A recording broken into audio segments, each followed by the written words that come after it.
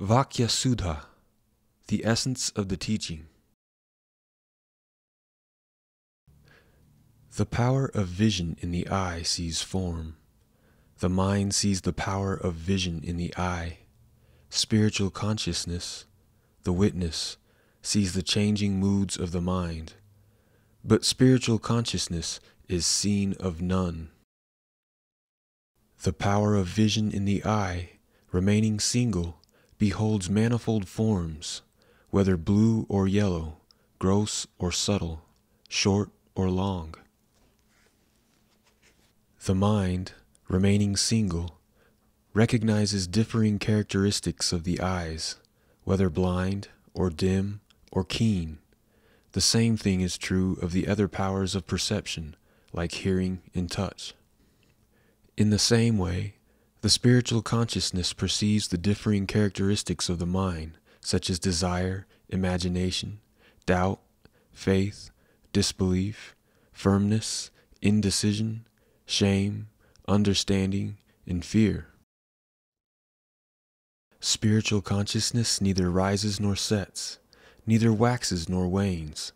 Self-luminous, it illumines the other powers, without using any instrument or means.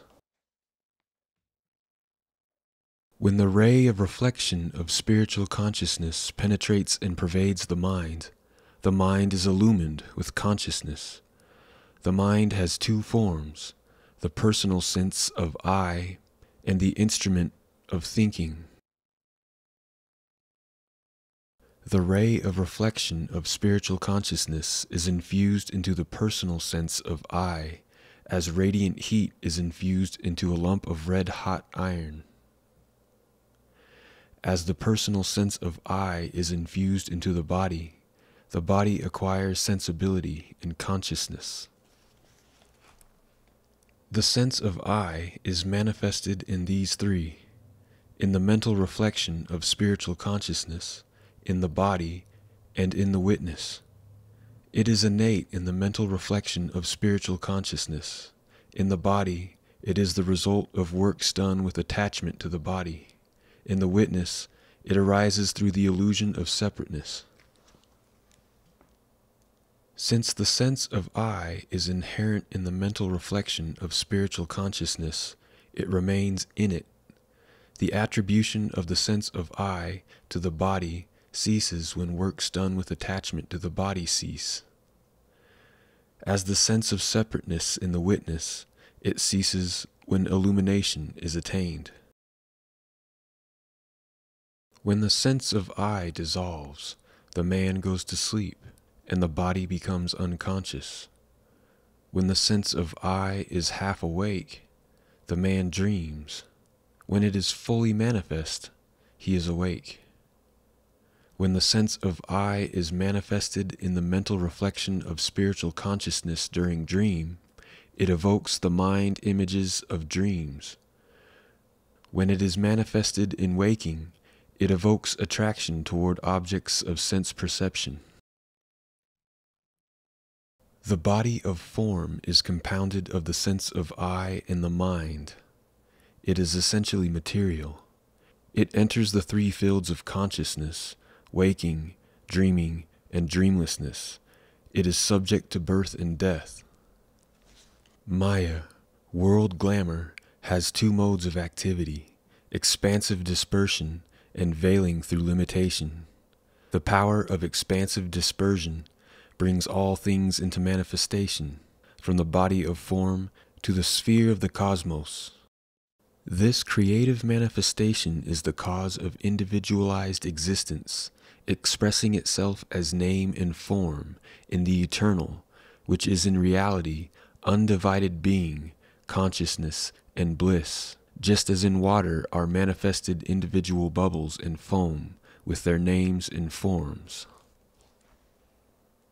The other power of glamour, the power which veils through limitation, acts to hinder the inner discernment between the perceiving spiritual consciousness and the manifold mental states which are perceived, and to hinder the outer discernment between the eternal and the manifested worlds. This power is the cause of recurring birth and death.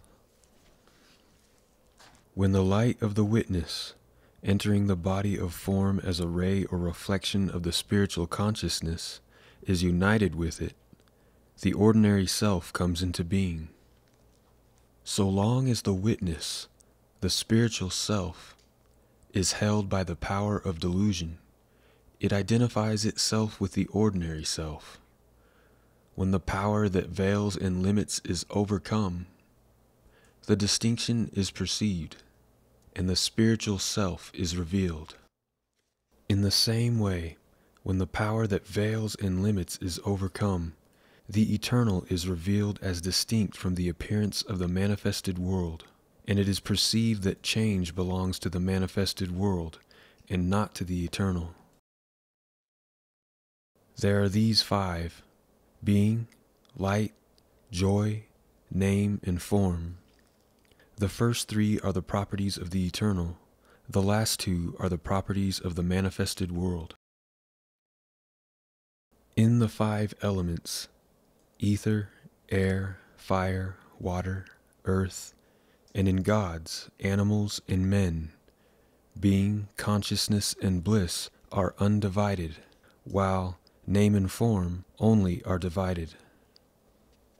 Therefore, setting aside these two, name and form, and intent upon being, consciousness, and bliss, let the disciple practice spiritual contemplation concerning both what is in the heart within and what is without. The contemplation in the heart within has 2 degrees: the lower, where the sense of separateness is present, and the higher, above the sense of separateness. Contemplation with a sense of separateness has again 2 degrees: the penetration of the meaning of mind images or forms, and the penetration of meaning of words or names. The contemplation with a sense of separateness which penetrates the meaning of mind images is a viewing of the images of desire and fear in the light of the witness, the spiritual consciousness. A realization of truth by affirming that I am being, consciousness, bliss, free from attachment, luminous, undivided, is the contemplation which penetrates the meaning of words. When the disciple, rising above mind images and words, enters into the essence of immediate spiritual experience, this is contemplation without the sense of separateness, in which the spirit is quiet as a lamp flame in a windless place.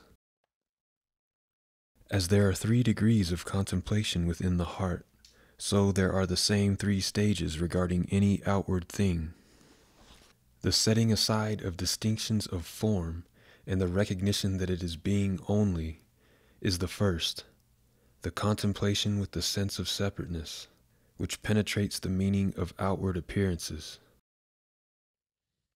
The affirmation and recognition that the outward object is in reality partless essence of being, whose properties are being, consciousness, bliss, is the contemplation of outward things which penetrates the meaning of words. Contemplation of outward things without the sense of separateness is a steadfast condition of the spirit, which directly experiences the essence of the eternal.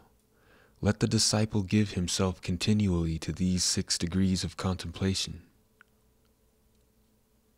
When the false attribution of selfhood to the body has been completely destroyed, and the supreme self is realized, then, in whatever direction the mind may turn, these stages of contemplation will arise. The knot of the heart is severed, all doubts are solved, and the bonds of works are destroyed for him who has beheld the supreme eternal. Thus the scriptures declare.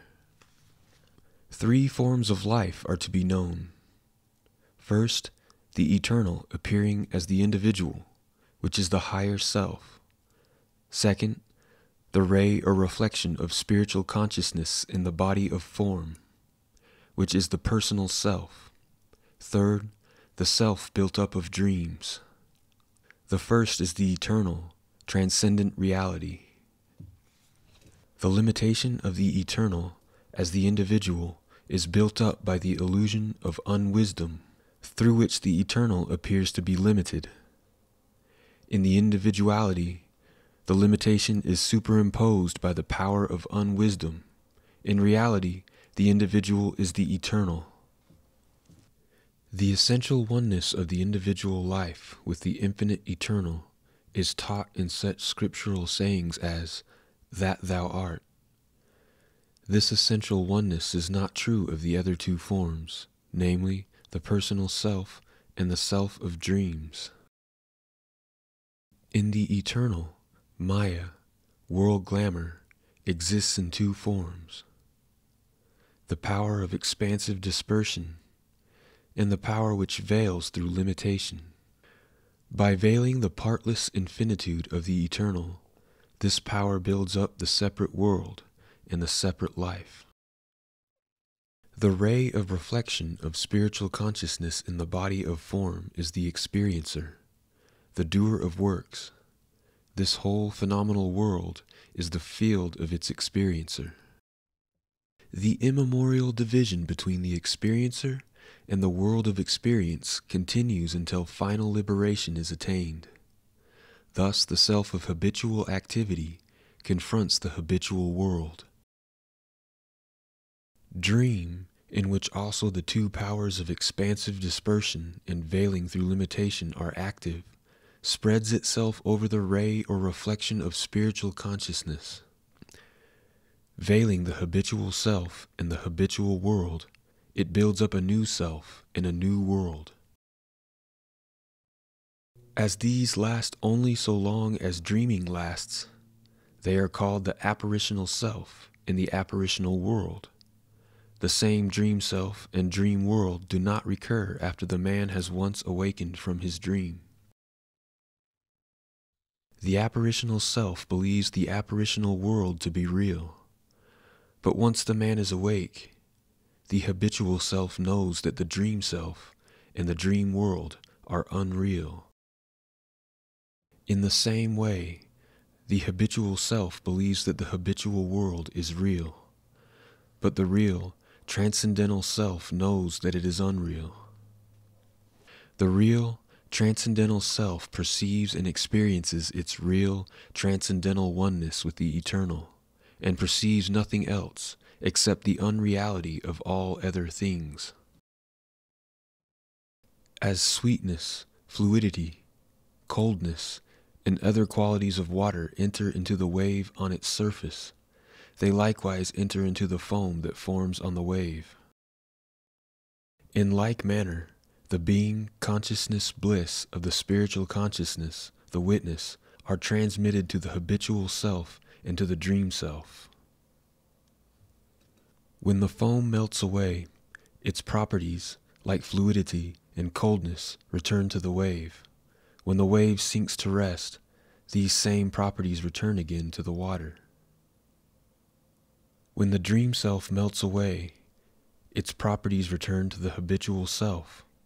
When the habitual self melts away, its being, consciousness, and bliss return to the spiritual consciousness, the witness, the universal spirit. Thus, the essence of the teaching is completed.